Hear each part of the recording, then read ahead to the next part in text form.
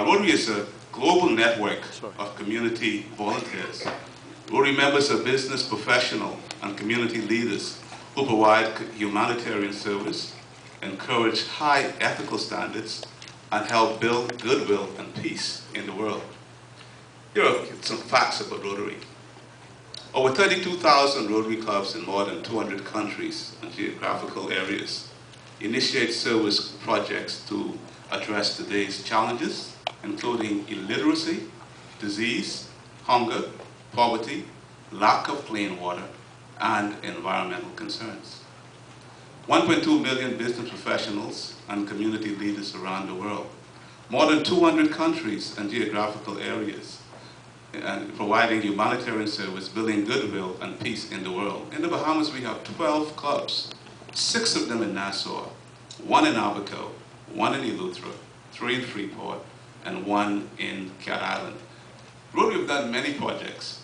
The one that we are most proud of, that I'm going to talk about, is polio. Many of you may not have known that polio eradication is completely the work of Rotary.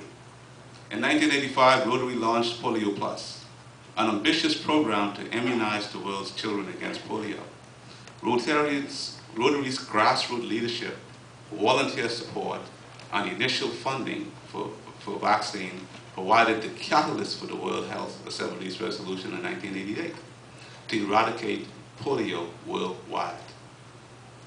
Spearheading partners of the global polio eradication was World Health Organization, Rotary Club International, U.S. Centers, Disease Control, Prevention, and UNICEF. As a result of this partners' efforts, polio cases have dropped by 99% around the world. And there are only about 3 countries left. I think India is one of them, Pakistan, that need to be eradicated from polio. Here in the Bahamas, when I was a kid, we knew about polio. My children know nothing about it. That is due to Rotary. And just to talk about the West Club, these men of influence that you see here, we have done a lot of projects, and I'm going to go straight to them. One of them over the years, and I'm just going to list a few. The Hope House Extension, a home for unwed teenage mothers. The Princess Rogers Home for the Aged, where we contributed $45,000 for improvements. Hands Across the Bahamas, which was spearheaded by one of our past presidents, C.B. Moss. Hands-on projects with Program Shore, a school for challenged young boys, where we work with young men. Scholarships with BTVI. A joint partnership with Boca Raton Club helped us to raise over $100,000 for a youth orphanage in Cat Island. Most recently, and you will have heard that Rotary clubs in the Bahamas have raised over $500,000 in support of the Haitian Earthquake Relief Fund. And about 2 months ago, we donated a bloodmobile, and the recipients of that were the Doctors Hospital and the Princess Margaret Hospital.